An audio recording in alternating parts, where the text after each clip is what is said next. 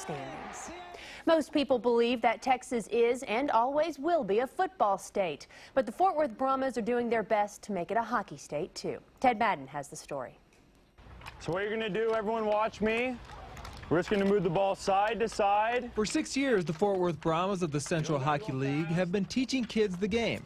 And some require more teaching than others. Oh, we got a little bit of everything. Got some kids that just started learning to play and some kids that have been playing. But it's good for the kids that never really played to get out here and learn a little more about the game. One more time. There you go. Good job. Since 1999, the Blacktop Brahmas have toured from Fort Worth to Irving and everywhere in between, showing young hockey players the fundamentals of the game. Some, like 10-year-old Quinn Carroll, already have good skills. He saw it on TV when he was 18 months old, and that was it. He wanted to skate, and we put him on skates when he was about 5, and then he started playing on a team, and that's all it's been ever since. It's hockey, hockey, hockey. I was just a little kid, and my dad was turning the TV channel, and I just said stop when a hockey game was on. The Brahmas make sure the less experienced players have just as much fun. During the informal scrimmage, teams are divided up based on age and skill level, so no player feels too overwhelmed. They come out and they learn real easy. You know, a lot of them aren't on rollerblades and they can just run around and they have a good time. But they listen really well and they have fun and they catch on quick. I've been playing hockey for a while. Haven't really played for a league yet. This is my first time playing with more than one person. I've been playing with my brother a lot. These clinics are completely free to the kids, but what the Brahmas get out of it is hopefully they develop some more hockey players, they get a little bit more exposure, and hopefully sell a few more tickets for the upcoming season. Ted Madden, Channel 8 Sports in Grapevine. You see more and more young kids playing hockey nowadays. And they've got coordination, which is amazing. Yeah. All right, thank you, Gene. Let's go back to Troy one more time for a look at the weather. Well, more than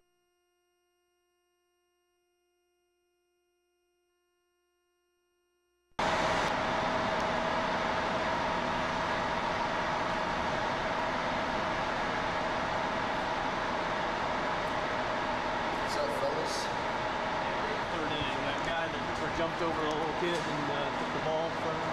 I didn't see what happened. I just heard a lot of boos. I figured, the guy probably took the ball away from the kid. That's too bad. You should always let the kids get those foul balls. Not only did he take it, but then he wouldn't give it back.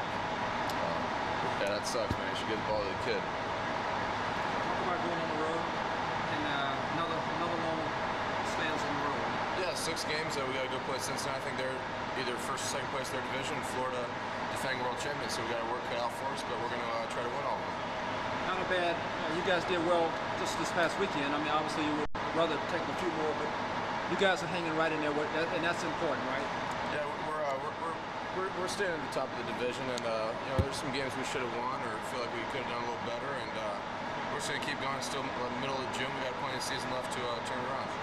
And that's the idea, huh, Hank? Just, with the loss like yesterday, you just put it, that was yesterday, and we start all over again. Tomorrow's a new day. We're off today. We're going to go have a good road trip. Hopefully we can win 5 or 6 of these games. And these are the kind of games, like you say, at the end of the year, you want to look back and say you gave it your all because you don't want to be 2 or 3 games out. It's important that all the games are big.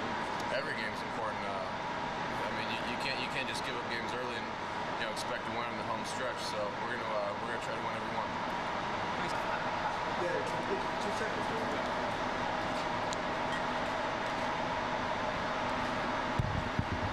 First of all, you look great. Oh, thank you. A little hurried there, huh? Yeah, it's always a hectic day. You try to get as much as you can done because you're going to be on the road for a week, so pay your bills and make sure your house is taken care of, and then usually show up running late as usual. I got the big hard-hitting question today. Did you see what happened with that ball being taken away from the little kid yesterday? Yeah, I saw it, and I've answered a bunch of questions on it. It's me personally, I'm just happy that nobody got hurt. It's kind of that the game is hit a lull spot when they magnify that issue right there. But thank goodness the little boy didn't get hurt. And in the long run, he got a lot more for what had happened. What do you think of that guy that wouldn't give the ball back after all that? It's unfortunate, but I can't comment on that because I wasn't in this situation. Let's talk about going back on the road. A nice long stance here. I mean, you just got off the road and here you go again. Yeah, here we go again, and unfortunately, the teams that we've drawn in the National League happen to be the top teams, so we're going to try to put our game yesterday behind us and go up there and swing the bats like we can and face a good Cincinnati team and a very good Florida team. At the same time, if you're going to be the best, you got to beat the best. Well, I agree with that, but not in the National League, not until the World Series. So, but we're going to keep our same approach, and I'm not a big fan of interleague games, but it'll be nice to go down to Florida and go to Cincinnati and show them what we can do. And the key thing is to stay close in the standings, which you guys have done. Well, I'd say the key thing is to try to get in the first place in the standings, not stay close. This team is not going to settle for second place, and it's time for us to make a run and stay on top of the West.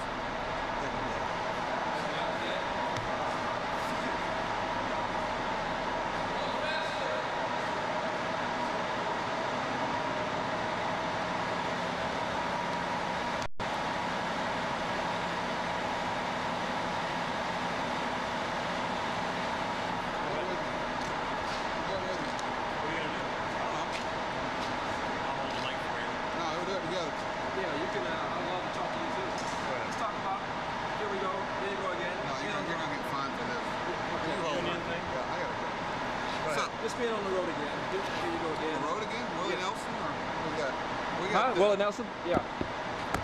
You guys are heading on a road trip? You feeling good about it? No, after a 4-2 homestand? Hold on one second. Lost your question. Well, I'm trying to do it all, that's all. Okay. Yes, sir. Well, I think 20 out of the next 26 on the road, our guys are used to it. It's part of the equation, and I'm real proud of them. I got a lot of confidence in them. We having to fight through a lot of things that major league clubs have to fight through with the injuries, and our depth has been tested. But John and Brady did a great job in all season providing us some pieces to cover some of the problems. So we'll see. Looking forward to seeing a new ballpark. Hope Griffey hits his 500 tonight, so it's not against us. You guys are playing some of the tougher teams, obviously, on the other side, but sometimes you got to play the best to be the best. Well, you know, we didn't get a real favorable draw in the interleague. Don't get me started about that. But the bottom line is that some of the fans want to see, then I'm all for it. Cincinnati, Florida, Houston, all divisional leaders there at some point. Hey, nobody said it was going to be easy. If you can stay, like you said, the injury bug, if you can keep that under control, you guys are right. You're right there, and obviously you don't want to be close. You want to get on top. Well, you know, you hear about managing expectations, but you know, we like to make those expectations very high. Nobody holds themselves to a higher standard than our players do. So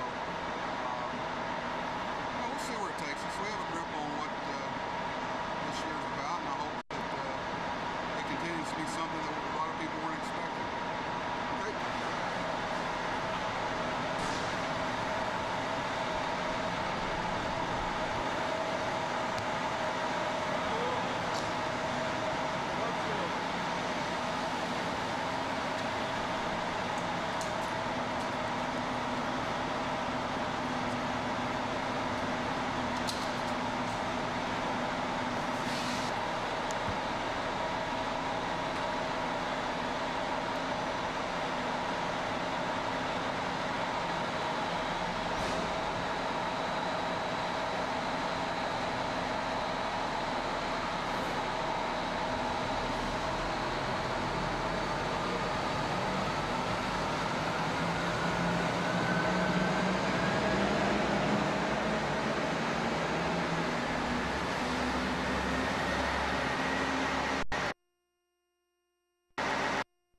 Okay. What do you want to see out of Randall Williams on the special teams? Or what did you see the first couple of weeks? Look, we've got personnel deals here. It's not about Randall Williams. It's just about, for a particular game, there are 7 or 8 players that are involved in a personnel mix that we just can't dress them all. And Brady James got caught in that. Zuriel Smith got caught in that. There's guys that have gotten caught in it. And Randall got caught in it last week. Going with one less receiver on the active roster, is that more that you needed to bring Tucker up, or are you comfortable with the guys that you have at receiver? Do you think that? Now, I'm comfortable with the guys I have at receiver. Right, but you're going with one less receiver on the active roster now. With Right, Reggie. one less receiver in the active roster, but I still have 2 receivers on the practice squad, so the numbers are the same. Okay, and so I'm okay. I felt like, and listen, this organization felt like I didn't do this deal. We decided. I felt like that Reggie Swinton and Zuriel Smith were really pretty much the same guy, and that's really. I told Reggie that. Reggie did a good job here, and I think he'll do well, and I think they're getting a pretty good player. And I really do. He's pretty versatile. He does make plays, and he's not a guy that doesn't show up if you put him in the game. So I think they're getting a pretty good player, but I think that Zuriel, personally, is pretty much the same guy, and he's 3 years younger. So that, to me, if you once you head in that direction, and it looks like you're going to use him for some things, then you have a luxury spot. I wanted to get Tucker up. I don't know Ryan's condition really from a long-term standpoint, and Tucker has improved. I like him, and I want to get him up, and quite frankly, we don't want to lose him. Right. You know, there's people trying to get this guy, and so we don't want to lose him. You had been getting trade offers for Reggie before now. You just decided this week that this was the time to do it? Well, I thought we were getting, first of all, the opportunity existed to trade him to a couple of teams. And we had solid offers from a couple of teams, but we had given our word to Green Bay that if they did this on Tuesday, we'd do the deal. In the meantime, we got another offer for the player, but we couldn't. We had to keep our word to Green Bay. Well, is there any way to explain how a franchise like the Cardinals that has had some good players through the years, some very good players, has had the incredible lack of success that franchise Well, you know, I don't know. First of all, I only look at it as how I perceive them to be. They've already beaten us once, you know, this year, and they represent a substantial threat to me and to our team. And if I was that coach down there, I told our team this morning, I'd be saying, hey, these guys know where they can beat you, but you know you can beat them. You've already done it. So, to me, the only reason Arizona is the way they are right now, there's only one reason. It's turnovers. Okay? They're -10. And that's the reason. They're moving the ball now. They can move the ball. They've moved it. They passed the ball pretty well. I think in a close game, their running game would show up to be effective. Okay? But when Seattle got a big jump on them early.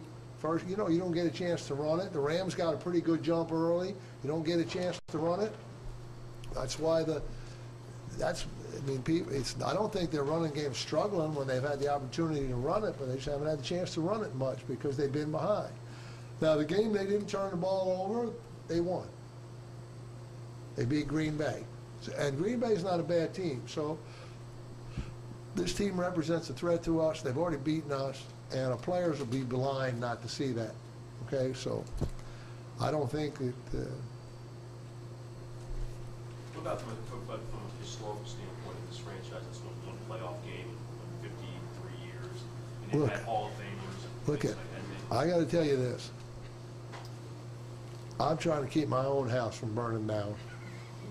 Okay, I can't worry about somebody else's house, and that's the way I've always felt. So I don't know what's going on. I'm just trying to keep my own house from burning down. Where is your offensive staff learning curve, if that's the right word? You put together a group that really didn't have a lot of ties, as far as I can tell. Well, actually, that's not true in some respects, because the foundation of the Jacksonville system was very similar to what Maurice grew up with. Okay, so there's 3 guys, Coughlin, so there's 3 that have an idea. Now, the 4th guy, George Warhop, had worked for Dan Henning, who had been my offensive coordinator and a longtime friend. So George kind of had a basis of philosophically that as well. So the only real newcomer was Sean Payton. In terms of, I would say probably the terminology being different and foreign. But don't forget, Jim Fossil's basic background was with our original system, because I got him in the league as a head coach.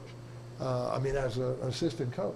So there really was a loosely knit, this would be the best way to describe it, familiarity and reference points in that system. So I don't think it was like bringing 5 independent contractors together and trying to do one thing.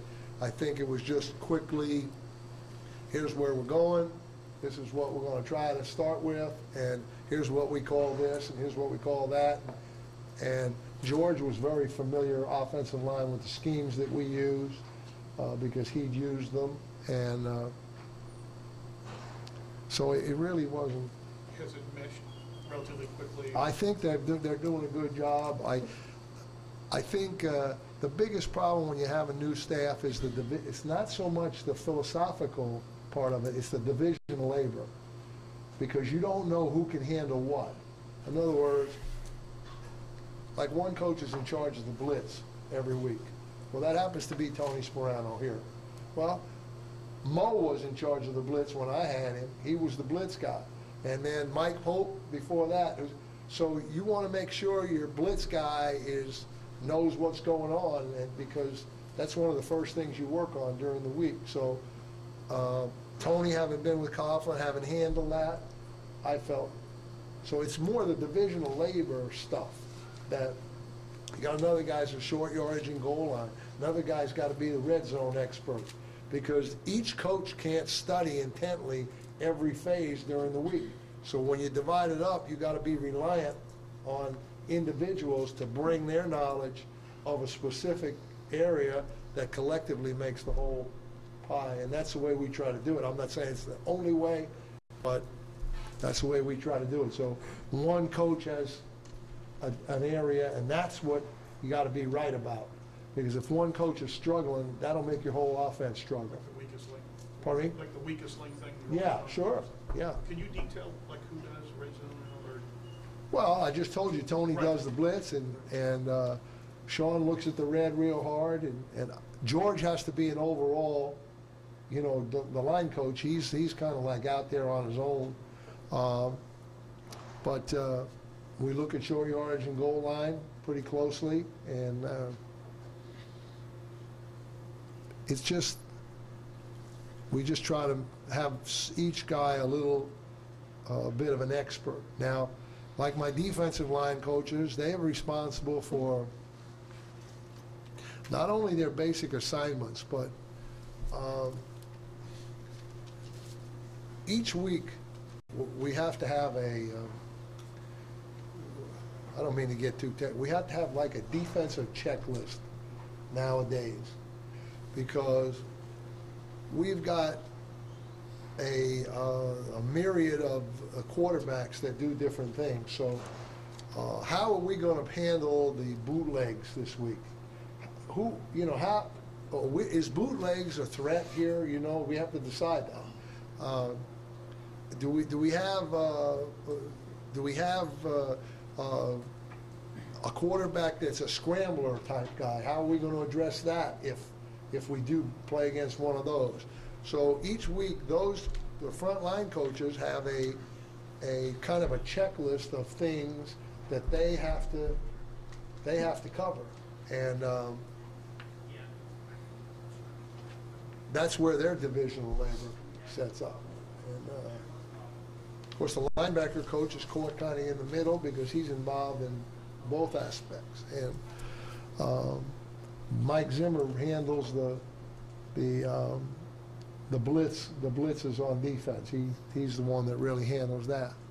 And then we have like Mike McIntyre now. We've got coaches, they got to run the scout team too. See, so like Maurice Carthon's the offensive coordinator, but he runs the scout team for the defense. He's always done it. He wants to do it. Okay? So he does that. So he's got all his coordinator duties, and you won't find too many coordinators that are willing to go back there and run the scout team. But he does, because he wants to do it. So I said to him when he first came here, I said, you want it? He says, I'm doing the scout team like I always did. So he does it. Bill, you've prepared for him before when he was younger. more effective. Yeah, but not. I haven't prepared for them in a very long time. You know, the last time I think maybe it was '99, maybe, and then '96 before that. So it's only been a couple of. How much different does he look? Not too much different to me. He looks all right. Part of his reputation is big game player. For him, this is probably. I'm sure it is. I'm sure it is. But that's the way it should be. It's about competition. It's the way it goes. You were talking about the division of labor of coaches. How much do you work with Quincy? How much is Sean? And then how much is Morris? Sean works directly with Quincy. I try to talk to Quincy 2 or 3 times a week. I talked to him about a half hour last night. Just philosophically how we're going to approach this game, what I want to try to do, what I want to try to do early, what we're going to try to do. Not too much specific detail, but just philosophically how we're going to approach it. So he's got to get his mind geared to, okay, we're not just calling plays. We're calling plays with, well, here's what we're trying to get done. When you come in here, and you talk about different players you talk to, is it you bump into them in the locker room, or is it you calling them specifically saying, hey, come to my office? I was in the training room with him last night. So it's nothing you have planned, you just see him and then you just start talking? I told him after the game last week an area that I wanted him to improve on. Okay? Reiterated that to him. Reiterated it to him in the walkthrough this morning, where I just came in from. And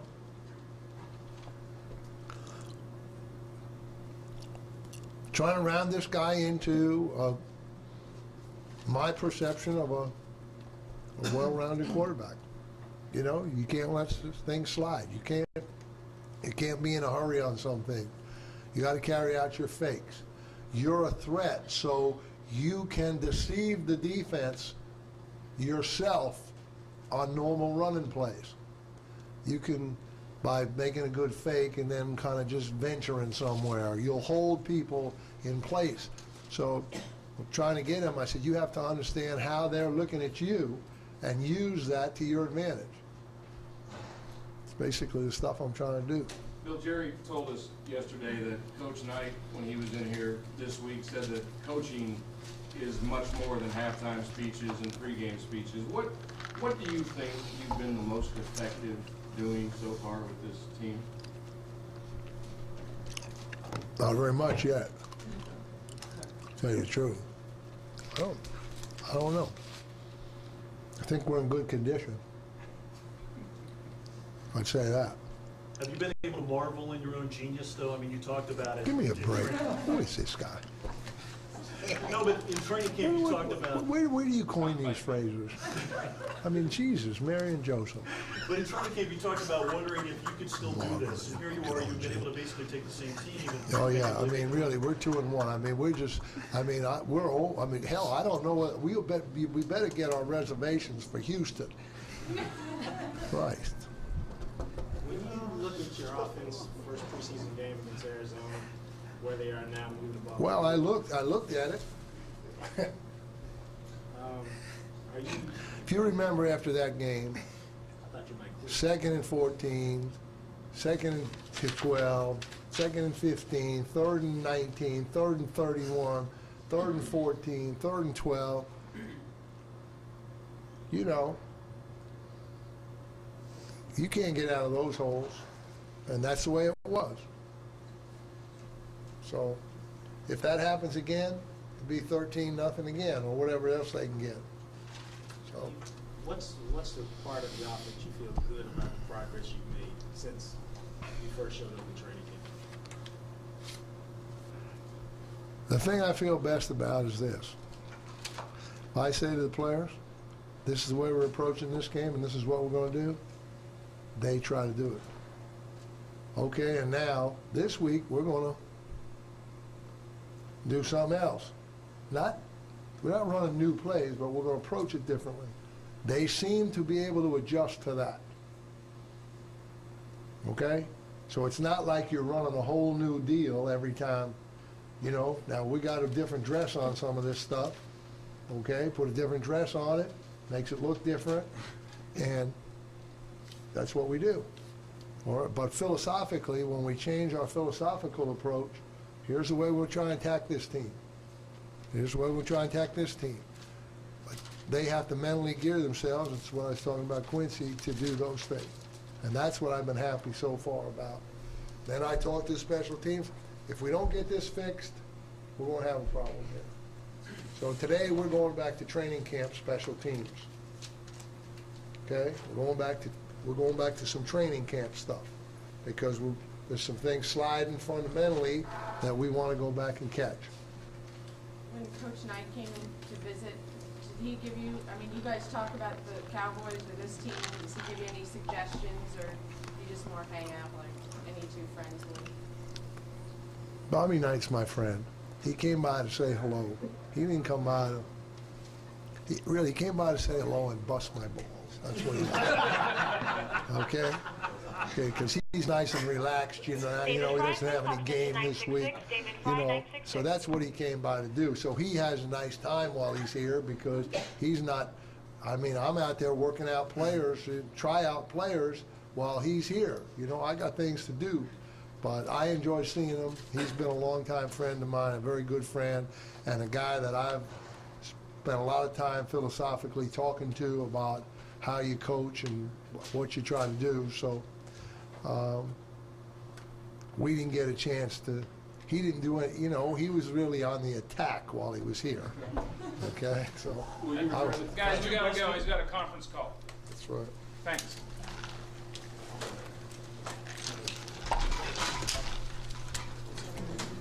I don't see any guys just fuming or anything about the whole comment. I mean, I think it was all taken out of context, and I mean, I don't think that's a focal point for our team right now.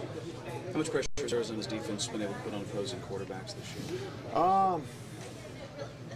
They're not a lot, but they've been able to do some things with just kind of their movement and what they do up front. They do kind of a lot of stunting, and then they do some blitzing and things like that. And it won't be the most pressure that we've seen, but it will be quite a bit. And you know, they're a classic defense that they work hard. They're going to play snap to whistle. They'll play 60 minutes, and if you let them get in this, you know, the ball game early, it's going to be a long day. Like everything that you've heard, I'll be honest with you, I'm blanked on that. Right now I'm working on Arizona, man, and I'm sorry, I don't mean to be, you know, smart, but I got to get my mind off that and get ready for Arizona, so I'm just looking forward to this week. Quincy, you think there'll be some extra trash talking with Emmett just because of his comments and here he is coming home? I wouldn't care, to be honest with you. All I want to do is win football games around here, so whatever these guys got to say about Emmett's deal, I wouldn't really particularly care about that. Is there anything, though, at all? I mean, because you know what he meant to this team, and you're a guy that loves history and stuff. Him coming back, you know he likes to play in big games. I mean, it's good for, you know, Emmett, but for our football team, it's not going to help us win, so, you know, I don't really have any personal feelings about it. I'm curious, one of the biggest factors contributing to the team's early success is the offensive line. What's been so good about them this year?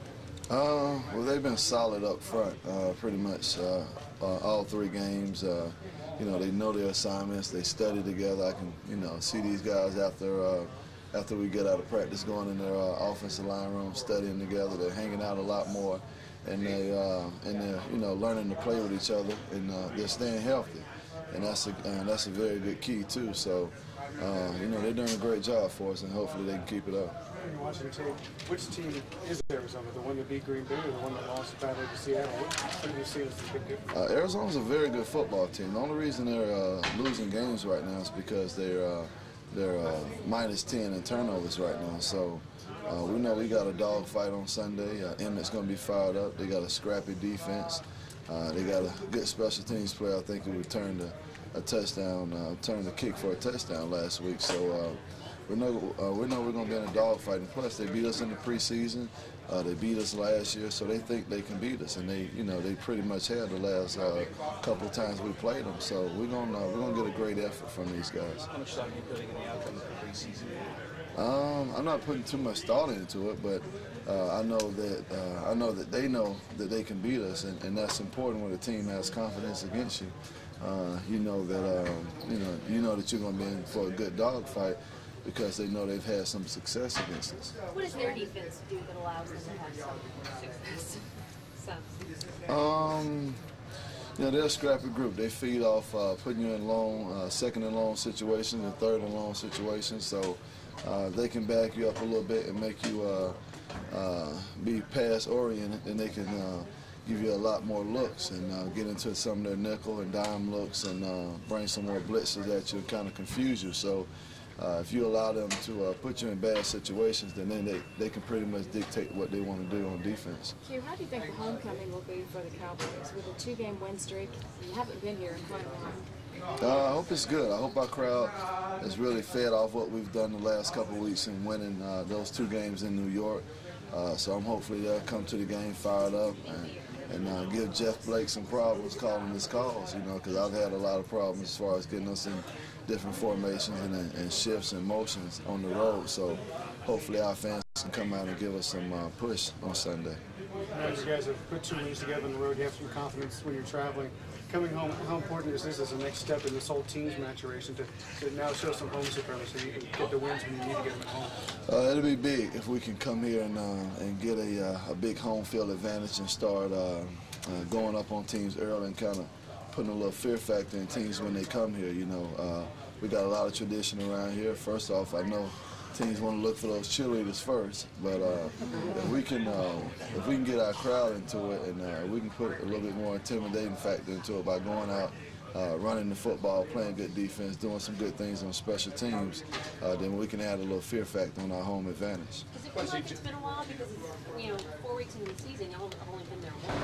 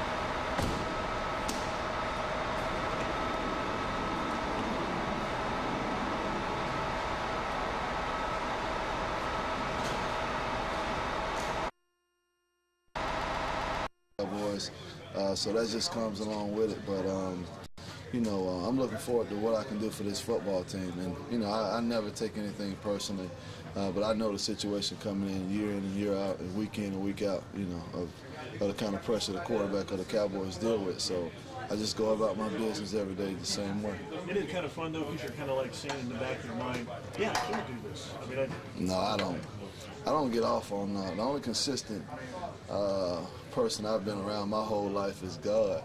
So anybody else is pretty much inconsistent, and I know that. So that's all I depend on is the man up above, and I rest all things on my faith, and that's what, you know, I don't get off by anything. Do you expect your crowd to be pretty friendly? Oh man, you know, I'm just concentrating on Arizona's defense. I can't tell you anything about that.